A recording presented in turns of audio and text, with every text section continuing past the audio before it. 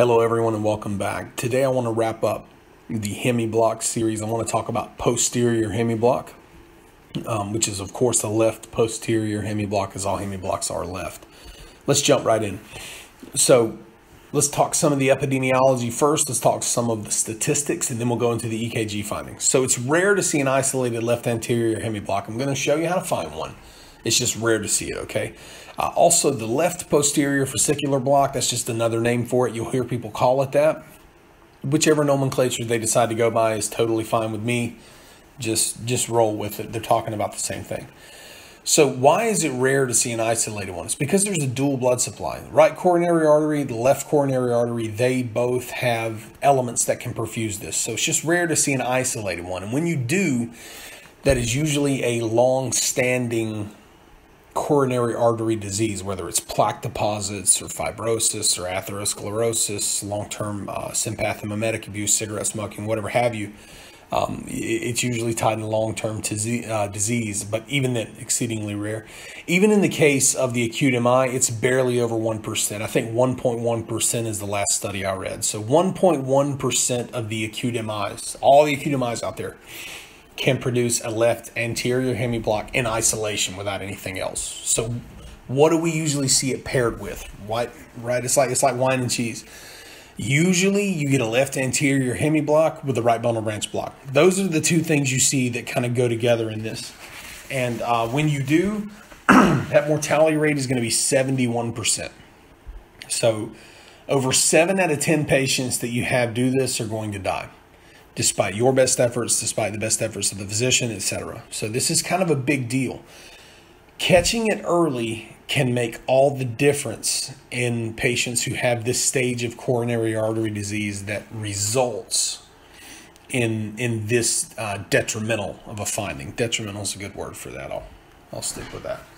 So what are the causes of this? Coronary artery disease, that's your main culprit. So long-standing coronary artery disease, atherosclerosis, cigarette smoking, alcohol abuse, sympathomimetic abuse, unmanaged hypertension, all these things that bring on long-standing coronary artery disease are going to provide the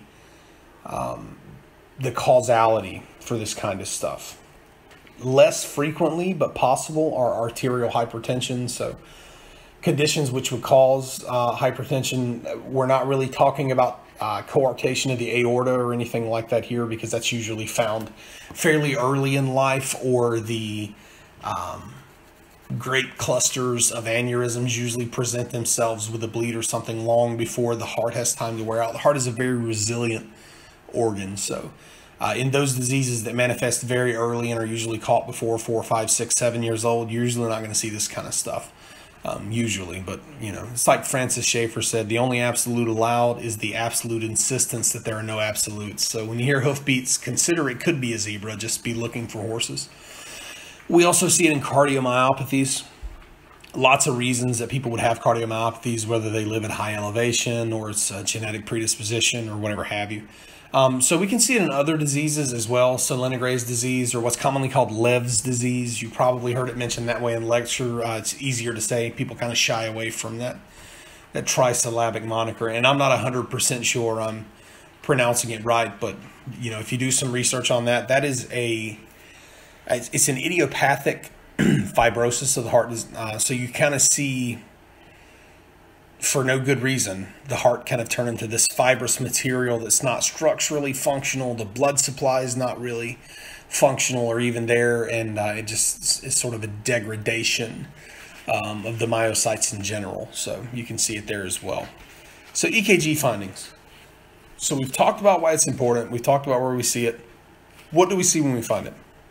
Please bear in mind that what we're talking about right here is for a left posterior Hemiblock in isolation. In just a few slides, we're going to talk about the left posterior fascicular block in, or with a concomitant right bundle branch block. So right axis deviation is usually going to be greater than 90 degrees. So right axis deviation greater than 90 degrees. As soon as I see that, I begin trying to either rule this out or find it, right? I begin looking for it. So you can have RS complexes in leads 1 and ABL. And I've got some waveforms coming up on the next slide. I wouldn't give you guys a bunch of stuff without giving you some EKGs to follow it, right? What kind of cardiology channel would it be if that happened? So also there's a QRS duration. It's normal or slightly prolonged. I want to talk about that really quickly. Remember, this is in isolation. So with the right bundle branch block, we expect a wide QRS greater than 0.12. In the left posterior fascicular block in isolation, it's going to be like the left anterior hemiblock, that 110 millisecond QRS complex, okay? Also, the small Q waves and tall R waves are what we call QR complexes in 2, 3, and AVF. And there's some QRS, the prolonged R waves, peak time in AVF. That's kind of hit and miss sometimes. Usually all these things are found together, but that's not always there, I wouldn't say.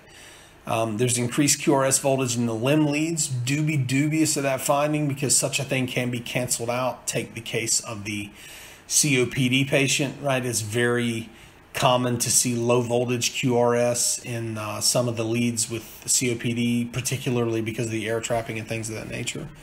And then there's usually not any other evidence for, no evidence for any other cause of right axis deviation. And that's a big deal. You should be looking for the causes of right axis deviation. If you can find nothing and you find all these things, you're inching toward an isolated left posterior fascicular block. That will be the unicorn of your career unless you go really deep into cardiology. It's not something you'll see all the time. And even if you were a cardiologist and at a giant hospital, it still would not be something you see all the time. However, it's possible it could happen to you tomorrow. So here are some waveforms and morphologies kind of broken down by lead. If you want to pause the video here or sort of go back and forth with the last slide and just look at these and identify each one of them with the bullets, that'll kind of help lock it into your memory. Not going to dwell on it too long and sort of rehash all the stuff I just told you. I'm trying to keep these videos a little shorter these days. So let's talk about what we see with the two together. So the right bundle branch and the left anterior hemiblock together. Anterior, right? So this is kind of a shoot off of the last video, not the current one. You're going to have a QRS complex greater than 0.12 seconds. QRS complex is going to be positive. Remember your turn signal method. There will be left axis deviation and no other cause for left axis deviation. So no reason for you to think left axis deviation. So no left ventricular hypertrophy, no right ventricular MI, right? None of that stuff. Now, with the right bundle branch block and the left posterior hemiblock, this is the 71% mortality. You notice everything is the same except there's right axis deviation and no other cause for right axis deviation. So you have no cor pulmonale, you have no pulmonary embolus, right? No S1Q3T3 cor pulmonale on the ECG, no super huge CHF signs, no long-standing advanced COPD, no reason to suspect right axis deviation due to right ventricular hypertrophy or an MI on the left side of the heart. So you have no reason to suspect that. We have a QRS greater than 0.12 seconds. Your QRS complex is positive, meaning there's a right bundle branch block, and you have the other findings that we found, or some of the other findings that we found with all of this going on. Now you're talking about a more than likely right bundle branch block with a left posterior fascicular block at the same time. This is your 71% mortality. If you don't remember anything else from this entire presentation, please remember that when you have a right bundle branch block and you have right axis deviation, you have no cause to have right axis deviation, that you should suspect it and you should have your patient prepared accordingly. So what do? Obviously, there's no magic medication, but why do patients die? All patients die for the same reason. They go into cardiac arrest, okay? So how do we prevent and prepare for that? We have our antiarrhythmic drugs handy. We have defibrillation pads in place. We're running serial 12 leads. We have at least one large bore IV, oxygen at the ready, airway management materials at the ready. We are ready to take over this patient's bodily functions should they hit a point where they can no longer maintain them themselves. This is how we decrease mortality from such an ominous condition. If you take those steps, if you can read your EKG well enough to know to take those steps, your patients fare better. And at the end of the day, that's the name of the game. That's why you're here. You're not getting any extra money to watch these videos. I'm certainly not getting any extra money to make them. We're just trying to make a difference. So all you really have to do is remember what to look for and then know how to be prepared for the worst. Fortunately, we prepare for the worst cardiac-wise the same way every time. IV, O2, monitor, defib pads. And then we adjust fire as things come to us, right? And that's pretty much it. Thank you guys for watching. If you have any questions, post them in the comments. Please don't forget to subscribe to the channel to get new videos all the time. And again, I had somebody say something the other day about a free trial to Shade Tree Cardiology or something along those lines.